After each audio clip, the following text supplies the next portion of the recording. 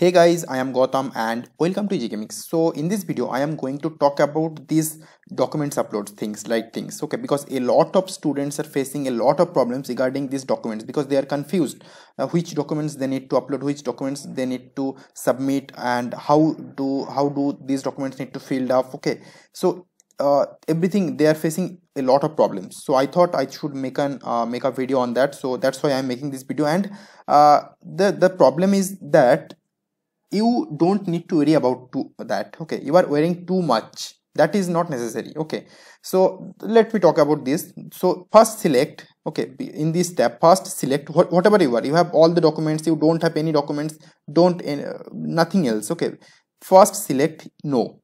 Okay, if you have all the documents, then also you select no, nothing will occur. Okay, nothing will happen.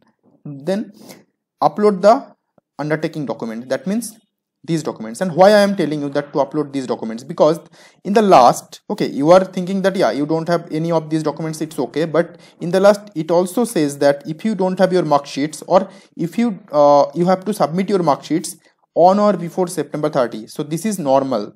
Okay, that's why as they are asking to submit these your mark sheets before on or before September 30, that means you have to upload these documents also, because these September 30 means your mark sheets. Okay, so you have to upload these undertaking. So nothing matters if you are uploading and you are telling that yeah, I will provide all those documents on or before September 30, then it's fine, it's okay. And other documents you have to submit on or before July 6. Okay, so that's why you have to upload, whether you are graduated before 1 year ago, or whether you are graduating in this year, nothing matters.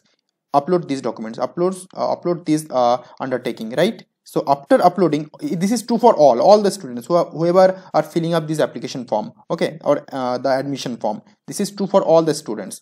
After uploading these documents, go to category certificate. So for SC/ST students, it doesn't matter. Okay, SC/ST PWD, they can easily upload their documents. But for general and general EWS and OBC students, they need to follow some steps. What are they? Let me talk about that. So here it is written, authorities who may issue SC/ST OBC NCL, that is non-creamy layer, or EWS certificates. Okay, so who can validate who can validate that you are a student who has this category.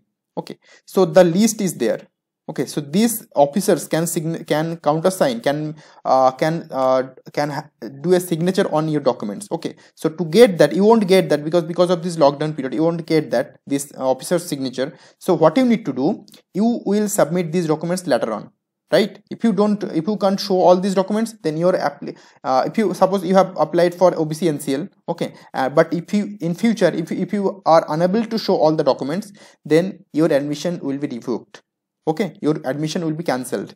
Okay, so remember this one. Whatever you are filling, whatever documents you are uploading, whatever informations you are providing, you are taking all this information, that should be perfectly right. Okay, and now how these are the, okay, I'm sorry, I think something happens. Yeah, so now after getting this, the first there, okay, listen one thing, note these two things you have to take care of. Okay, the OBC-NCL certificate will be found in appendix 4, I will be showing you. And the second is certificate issued by any other authority, that means except these authorities, except these officers. If you countersign your documents with except these officers, or if you countersign your documents by other officers, your application form or your category certificate will not be valid. Okay, your admission will not be accepted, right? So take care of that. So now coming to OBC-NCL certificate. So if you are thinking, okay, let me show you. Yeah, give me one second. Okay, yeah, okay, let me show you my OBC certificate. So yeah, so one second, this is my OBC certificate. Okay, so how I did, then you will believe. This is my OBC certificate that I got. Okay, let it come. Yeah, so this is my OBC certificate that I got from Government of West Bengal. Okay, Government of West Bengal. So this is my state OBC certificate. This is not my OBC-NCL certificate. So whatever OBC certificate you have already, that is not your OBC-NCL certificate, right? Your OBC-NCL certificate, you will get that certificate from here. This is your OBC-NCL certificate. Appendix 4. Proforma for other backward class non-creamy layer certificate. Okay, how to fill all these things I will be telling you. Okay, so this is your OBC certificate. So you need to upload. Okay, let me show you how did I upload it. How did I upload that document? So in the first page I have made a PDF file. In that PDF file, in the first page I uploaded that document. Okay, you can see this is my OBC-NCL certificate. Okay, you can see that. Okay, pause the video and take every information, how to fill the application form. And in the second page I added my state OBC certificate, so that I don't need to be worried about that. Okay, so I uploaded both the documents as one PDF file.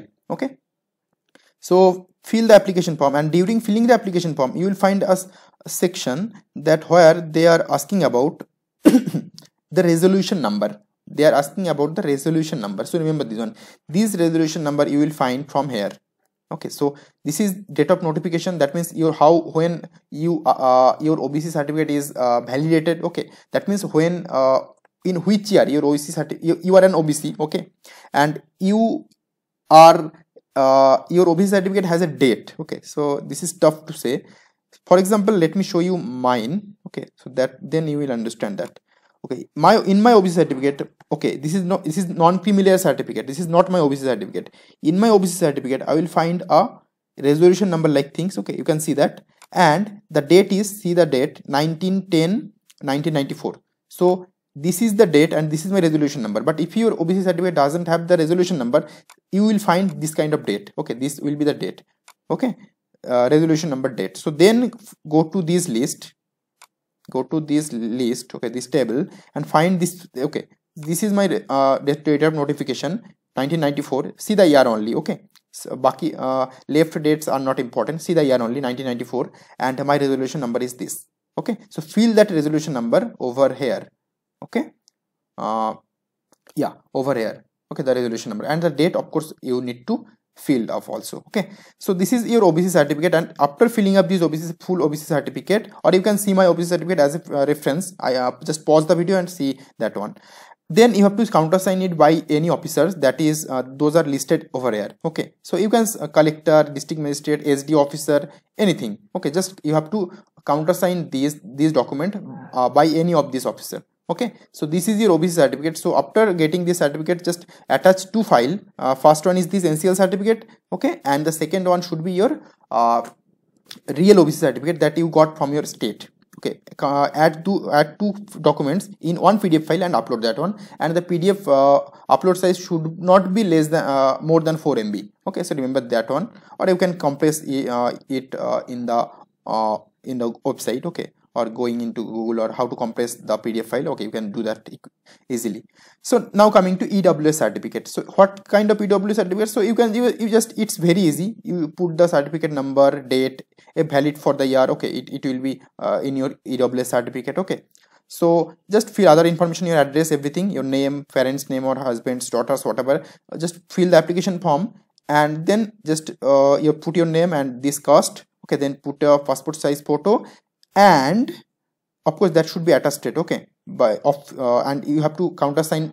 You have to countersign on this picture. Okay, on this passport size photo, your signature will be there, and then you need to countersign this document by any of these officer. Okay, any of these officer, that means same whatever was listed in the above section. Okay, so these are the list of the officers. So you can go to your SD office, subdivisional officer, SD office, and get the signature, or district magistrate, or collector, or tahsildar, whatever you want. Okay, so get these two documents, and finally upload those documents over here. Let me show you.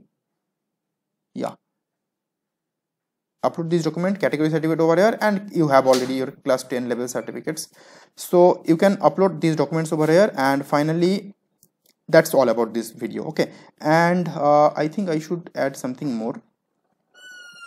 Okay, no, nothing else. So these are the documents, and I hope you won't face any kind of problem. But so remember this one, you have to upload whatever you are. You have all the documents, you don't have all the documents, upload this undertaking form, then upload these documents, so category certificate and anything else.